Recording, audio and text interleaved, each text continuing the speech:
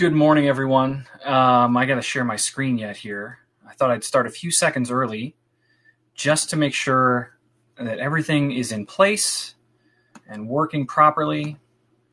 Got a few people flowing into the room now. This is outstanding. Good morning to everyone. We'll start in just about a minute officially, but feel free. I love to get to know people, talk to people in chat. I'll try to acknowledge any questions you guys have as we're going. I have lots to cover, but if you do have questions or you just want to say hi, please feel free to do so in the chat. I would love to know who I'm talking to and what you guys think and all of that. So that is great to hear that everybody can see and hear me. I have one more test, which is to make sure that all the audio that I have in my presentation comes through, but we'll find that out here pretty quickly. So good morning, everyone. Good morning to all of you that are here in the great state of Ohio. That's where I happen to live. I'm just up the street here in Columbus, and I wish that we were getting together in person. I know that Bill and Kevin just talked about, obviously the weird times that we live in and the evolution of this conference. And I'm super excited that I get to be a part of it today. So thank you guys all for being here. Thank you guys all for joining me. And I hope that we'll have a chance to get together in person sometime really, really soon. Okay, so let's get right into it. I've got lots of things to say, lots of things to talk about. And I would love to help you guys understand exactly how you can use Alexa with your brands. Caitlin has a question, which is, how does the Alexa algorithm differ from regular A9 and how to optimize product detail pages best for Alexa? That's actually a really interesting question. I don't know that I'm going to be able to specifically answer that one today. There isn't a way per se right now to optimize your product pages or any of your details specifically for Alexa. But what we're going to talk a lot about today is how you can proactively do things to make Alexa work for you with your customers and your brands. But Caitlin, that being said, I'll give you my contact information is here on the screen. I'll talk about it more at the end, but please reach out to me. I'd be happy to try to help you find the answers to your questions. So with that, let's get right into it. I am going to talk today, maybe if this clicker wants to work. My clicker does not want to work until I'm on the right screen. Okay, so I'm going to talk to you today a lot about that specific thing. It's a very interesting topic, but this is where I always like to start a presentation like this by reminding all of you, because you're sitting in your homes, mute your device. I am going to say that word 1,000 times, and I know a lot of you right now have one sitting maybe next to your desk or across the room, and I don't want to set it off every 30 seconds for you. That'll be frustrating. So if you have an opportunity, walk over, push that microphone button, mute your device. I just want to make sure that I'm not setting it off for you. That's no fun for anybody. I've had to mute all of the devices that are sitting here behind me. This is my voice lab. I do a lot of Alexa creation, and so I just want to make sure you guys are all prepared. I'm going to say the word quite often, including its companions like Amazon and Echo. So mute your devices. All right. So like I said, we're going to talk about Alexa. Actually, that's the core thing that I want to talk to you about today is how do we use Amazon Alexa to talk to our customers, to talk as brands, to talk specifically to the consumers that want to know more or to engage with us in a better way. Alexa wanted to say good morning too. Good morning, Alexa. Awesome. So when you hear that name, and was that audio able to come through? That was my test to make sure that you guys can actually hear the audio coming out of my machine. Were you able to hear Alexa talk just then? Can anybody confirm that for me? No? Yeah, see, that's what I was worried about. All right, we're going to do this another way. We're going to go back. Let's see if we can do this way.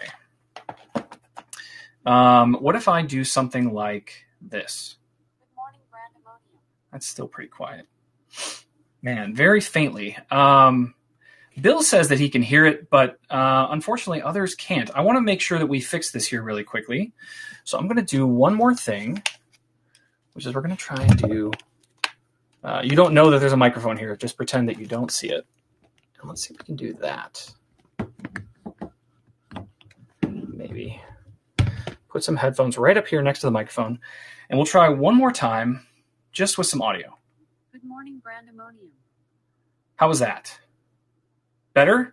Okay, we will use that. That is my best current option. I was worried about audio coming out of my slide deck, but it sounds like we're good. So she said, "Good morning, Brandemonium," which was very, very cool.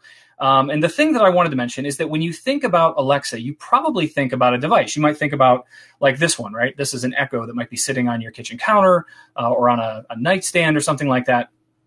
This is a device. Certainly, if we think about other devices like the ones with screens, we can do a lot of very interesting interactive things with screens. We can let people push buttons and watch videos and do all sorts of cool stuff like that. But again, a device that sits on a counter. And speaking of devices that sit on counters, if you haven't been paying attention to the newest and latest devices lately, this is one that's actually coming out here very, very soon. It's called the Echo Show 10. And the base is a nice big speaker, but the screen can rotate on it. And so as you think about walking through your kitchen and moving around, especially if you're trying to read a recipe, the screen actually rotates to follow you as you're moving through the room. Only when you want it to, obviously, but you can let it do those kinds of things so that the screen is always facing you no matter where you move. But these are all devices. And one of the things that I really like to set as an expectation in all of these kinds of presentations is that Alexa isn't a device. Alexa is actually cloud-based AI. And that's an important thing to think about because it can be everywhere your customers are. It doesn't have to be just in a device that's in their home. It can interact with them through voice conversations like we can do all the time. It can use visuals like we saw on those devices with screens. And it can even communicate with them traditionally through things like SMS and email. So because of those things, we really have this focus on the idea that we want it to be everywhere. It's in your customers' phones already. It's in their headphones and their earbuds. There are a lot of devices like the Bose Quiet Comfort 2 that allow you to have Alexa built right in. So you can just talk and you move around the room and you have Alexa available wherever you might be. There's also one more cool thing. You may have seen it here as I was showing my display, is that I actually have a set of glasses. This is a pair of pretty normal looking glasses. I think I'm not a glasses wearer, but you can see that they look like a regular pair of glasses. But they actually have Alexa built right in. And so you can see the arms are a little bit thicker than you might expect. And if I hold it up and say, "Alexa, what time is it?" It's 10:21 a.m. So you can see that these devices work in lots of places, lots of different form factors. But the idea is that Alexa can be with your customers wherever the customer wants to be. This is our vision for Alexa everywhere, right? As we think about people doing things at home, like listening to their favorite music or controlling the thermostat, these all make a ton of sense. But what about when you're in another city or you're walking through an unfamiliar place and you need to know how to get to the store you're looking for? A good example I like to use is that I traveled quite a bit before we had this whole pandemic. And I was walking through an airport and I had my headphones on and I said, "Alexa, what gate do I need to go to?" And she was able to pull that information up for me because she knew what gate my connecting flight was at based on a skill called TripIt. And so because of these kinds of things, I was able to just continue walking. I didn't have to stop and pull up my phone and get out of the way in the traffic of the airport. I could just keep going. And I had all of that information right there in my head. Another good example is at work, right? Being able to send messages to people, being able to book a conference room just by walking into that conference room and saying, "Alexa, book this room for 3:00. You can do those kinds of things with these devices in the right places. But it's about the services, it's about the cloud, and it's about AI. And that's really where a lot of this comes in together. So this is Brandemonium. I'm sure a lot of you are thinking right now, "Jeff, we know what Alexa is. Thank you. We got it. Tell us how we can use it. How do we use this with our brands?" Well, that's what I'm here to do today. I just wanted to make sure I was setting the stage, make sure you understand kind of what our perspective is on the entire landscape, how things work with devices, how they can be in all sorts of other devices. And I'm going to talk about how you can actually build your brands in 3 different ways right into Alexa. 3, right? I have to talk about 3. So the first one is what we call works with Alexa. This is oftentimes where you find things like smart home devices. Now, it doesn't just have to be light switches and thermostats, though.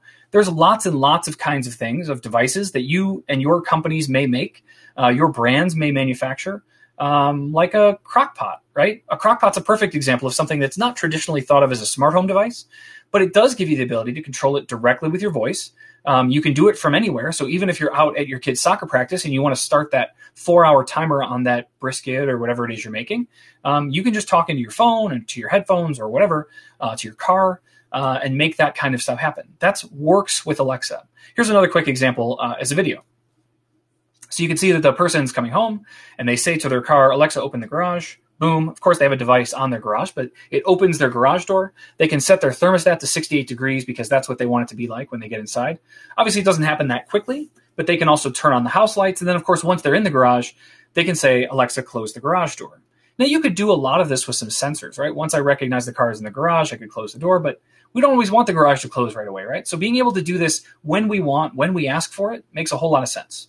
So that's a quick illustration of kind of the device side of the world. And we're going to talk about three different things. These first two are really focused on the people that make things that plug in. And so I want to make sure that I'm really clear about that. We're going to spend a lot of time on the third one, which is for those of you that make things that don't plug in. Lots of consumer packaged goods and healthcare and all sorts of other stuff. So with that, let's talk about the second one, which is Alexa built in. If you're making devices, even if you don't make devices that are traditionally thought of as smart, you can use something like Alexa Voice Service to build Alexa right in. And so instead of you making a really nice toaster, now you're making a really nice toaster that also has Alexa built right into it. And so as you think about this, building a toaster or a clock radio like this one, this is made completely independent of Amazon. All they had to do was use, and Bill is asking right here, is there a way to hack your own devices to work with Alexa? There absolutely is, and they're doing exactly that. We have something called the Alexa Voice Service, and this voice service is entirely free. We give you all the software that you would need to run locally on your device. All you need to do is make sure that you have a speaker and a microphone available on your device to communicate with. And you can build any device for free. Well, no cost from Amazon, I suppose. You still have to build the device. But in doing that, you actually have the ability to turn your really cool toaster into a really cool speaker voice assistant toaster inside your kitchen, right? That's a great example. Another one is like this lamp, right? This is a lamp made by GE, and it's not only a nice looking lamp, but it also has Alexa built in. And so you can talk to this device, turn it on and off, but of course control anything else that you would have with Alexa as well, because it gives you the entire breadth of what Alexa can do directly in that device as well. The one that I really like to show, and the one that I have the most excitement for, is the idea around automobiles, though, and I'm going to let this video kind of illustrate that.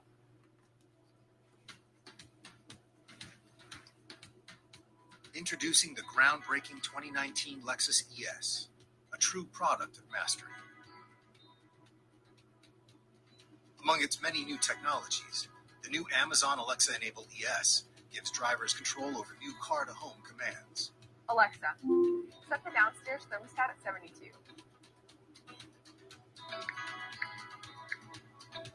The thermostat has been set. Alexa, reorder sparkling water. Your sparkling water has been ordered. And new home-to-car functions open up a new world of convenience for ES drivers. Alexa, ask Lexus to remote start my ES. Your request for remote start has been sent.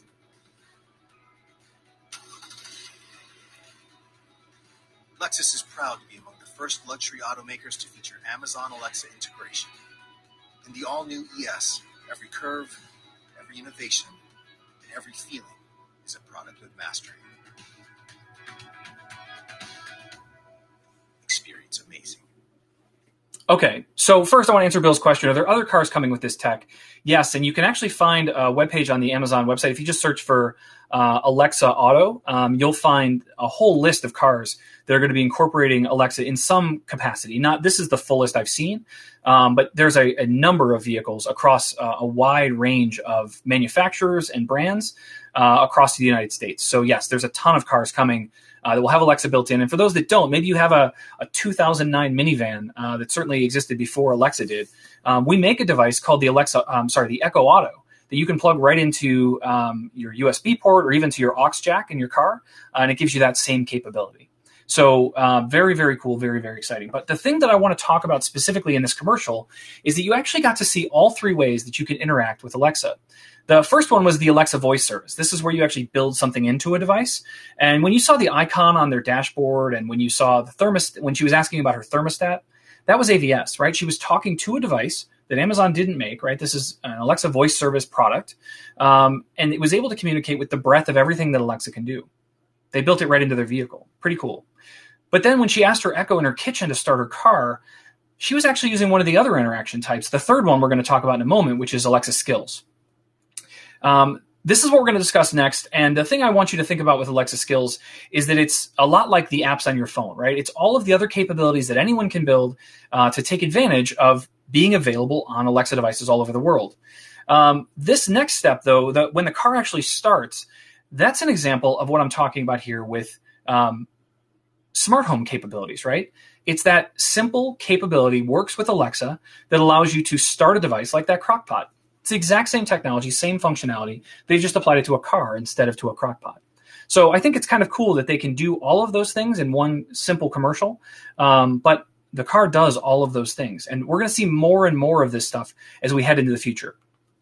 So with that being said, let's talk about the third one. This is where I want to spend most of my time today. And that's on the Alexa Skills. So for those of you that don't make devices, this is the place you really want to spend your time. This is the easiest way to have an impact on your customers in a meaningful way. So there are over 100,000 skills today. You can see a bunch of them scrolling by right now. They all serve different purposes. Some will let you order food. Some will let you summon a ride to your door. Some can check bank balances. Some can just provide entertainment, right? Like Hulu. But they all focus on extending their brand via voice. Now, I want to do a quick case study. I want to show you guys an example of a way that General Mills actually did something like this with an end-to-end voice strategy. So we're going to talk about one of my favorite cereals. I'm actually on this crazy diet right now that involves no sugar and no flour. So there are no cereals in my near future, but it's working, so I'll stick with it. But we're going to talk about one of my favorite cereals I could have before that diet, which is Lucky Charms. So Lucky Charms is something that's really, they took an interesting approach to how you want to think about interacting with voice. The first thing they did when they looked at their situation, what they wanted to do was elevate their presence, and they wanted to drive association between St. Patrick's Day and Lucky Charms. It makes sense, right? You've got this Irish leprechaun. He has this delicious cereal. We want to drive all of those associations together. And they did a big build-up last year in February before St. Patrick's Day. So the opportunity they had was to use cutting-edge technology to unleash their imagination to give a one-of-a-kind story-building experience for their customers, which are primarily children at this point. But certainly their parents have a big role in buying the cereal for them and being engaged that way. So their solution was that they wrote an interactive story. Imagine a choose-your-own-adventure book of sorts, but very interactive. And the title of the story was The Story of Lucky Charms. So let me give you a little taste of what that sounds and looks like.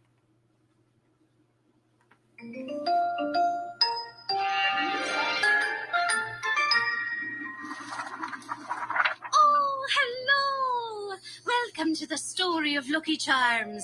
I'm a magical storybook, and I live a hop, skip, and a jump over a rainbow in a magical forest on a magical bookshelf belonging to someone you might have heard of. His name is Lucky the Leprechaun. Now, have you heard of him, or haven't you?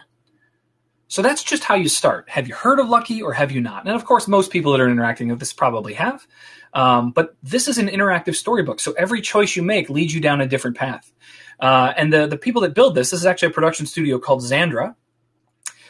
They actually say that listeners, as long as they make different choices, they will never hear the same story more than once. There's lots of paths that you can loop through as you go down this journey. But ultimately, you get to have this fun, interactive story about finding and interacting with Lucky the Leprechaun. So that's how they started, right? They built a skill that does these things. It has a lot of interesting voiceovers and magical music and lots of fun and engagement.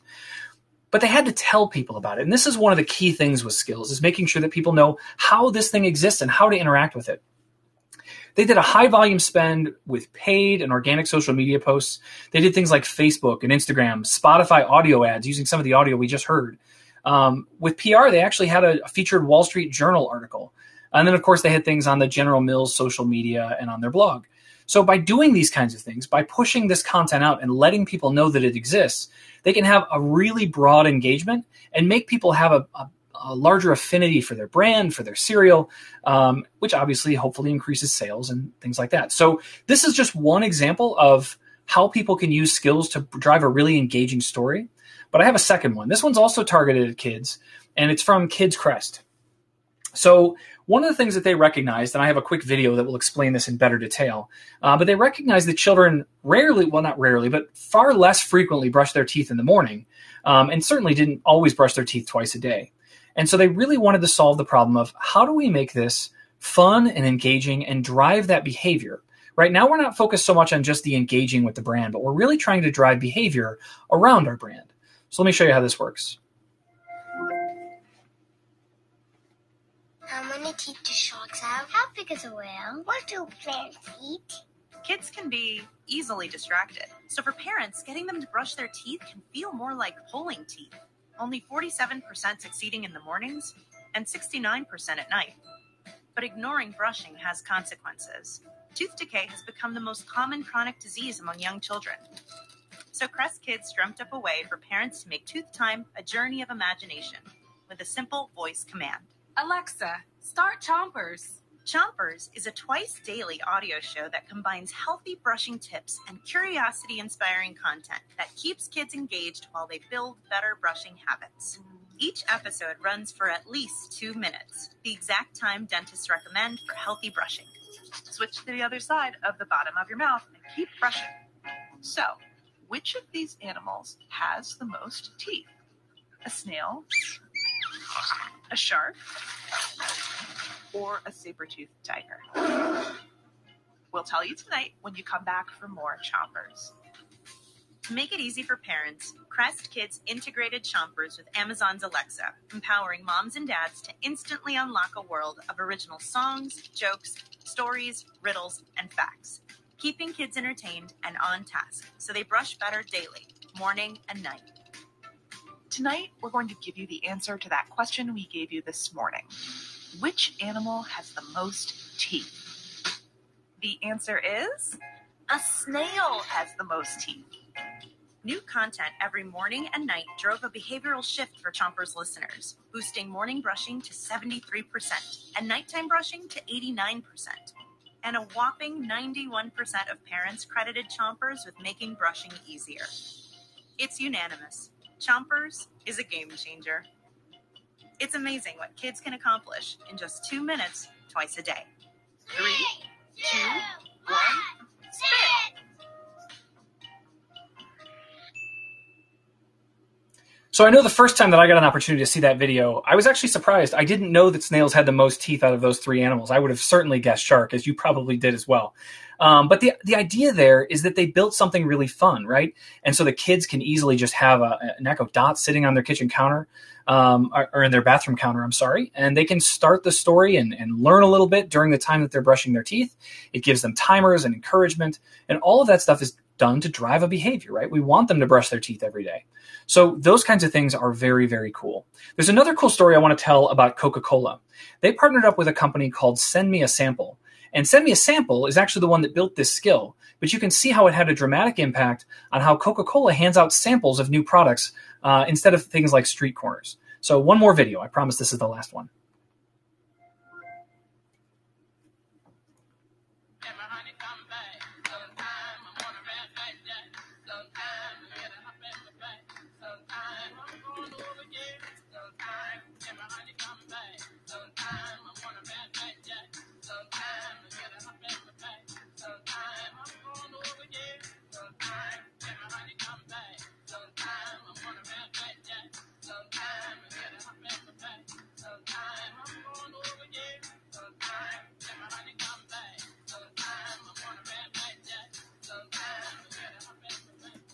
Alexa, send me a sample. Sure. What sample would you like? Diet Coke, please. Okay, great. I'll get your Diet Coke Exotic Mango ready and sent to you as your preferred address.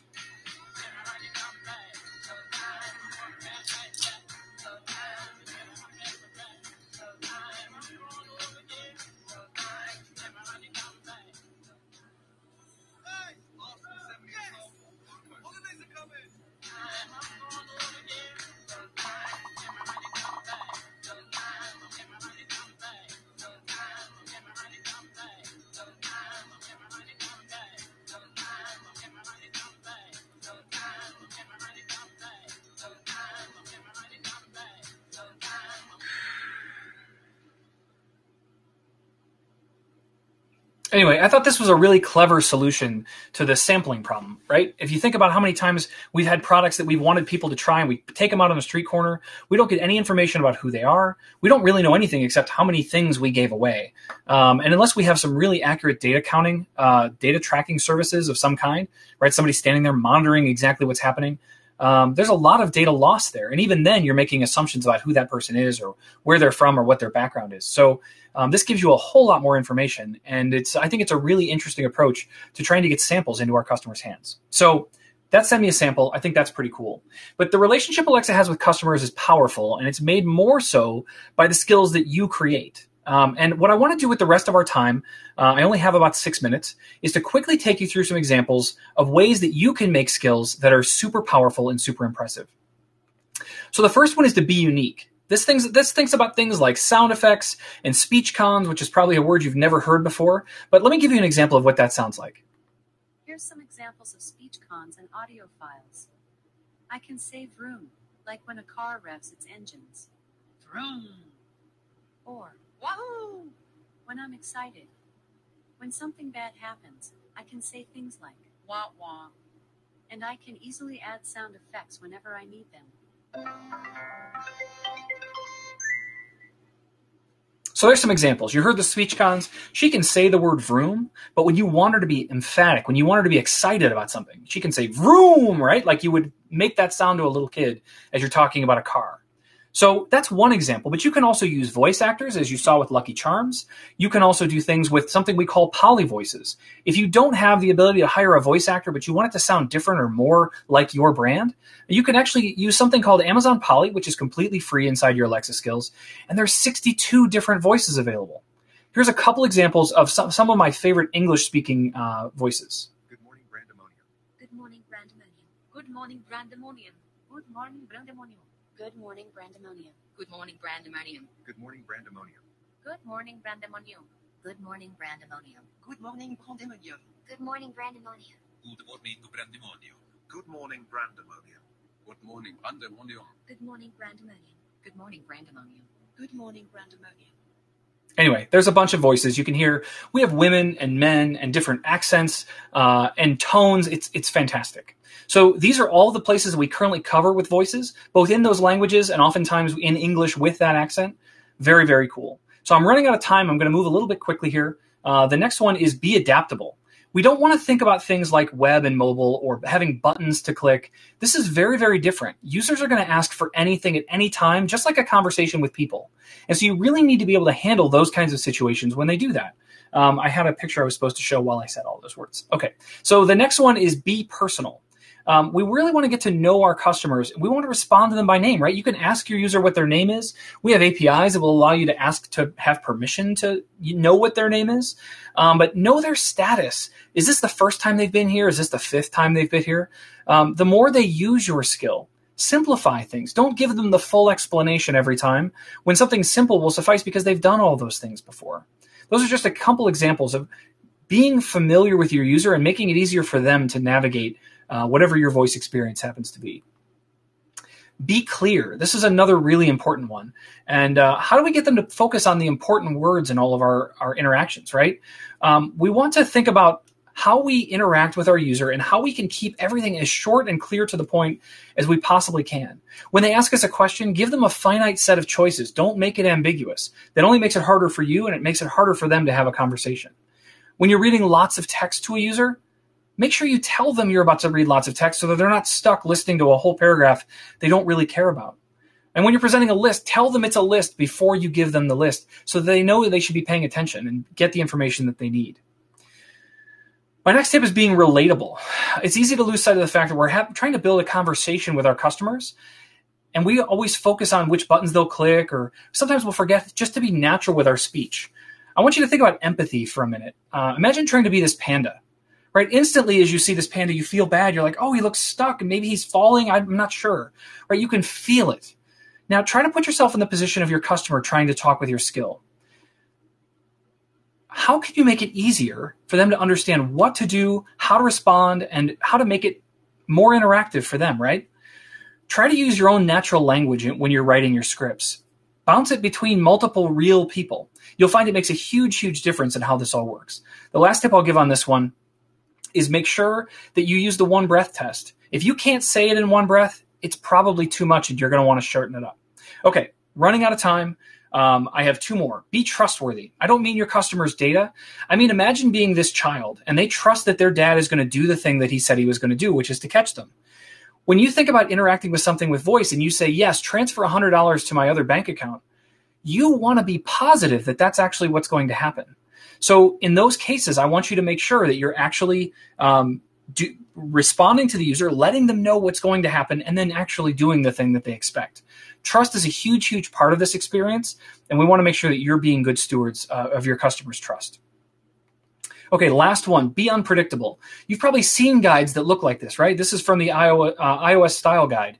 This is from the Android style guide. They use words like predictable and consistent when we're creating our experiences, and it's really important to not do that when we think about our voice skills. We want to be unpredictable. You want to make sure that the user doesn't know what's coming because that's how you pay attention. Think of every phone system you've ever been in and you're bored by the time they tell you what number 4 is. It's because you stop paying attention and it feels too robotic. Surprise them, delight them, do something that's different. These are the kinds of things you really want to focus on. So as I wrap up here, we have an entire Alexa agency curriculum that covers all of these topics and more, and I want to make sure you guys have access to this. So if you do nothing else, check out this link today. You can find this here at alexa.design/agency. It'll walk you through our entire curriculum and allow you to help serve your brands, both as agencies and as the companies themselves. Think about better voice experiences as a whole. So with that, thank you so much for having me. I can't appreciate it enough. Bill and Kevin, thank you for having me at Brandemonium.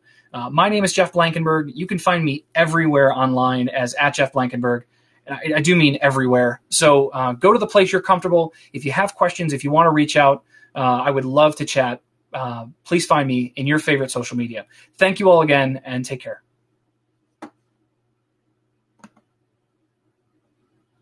And now I have to figure out how to sign off.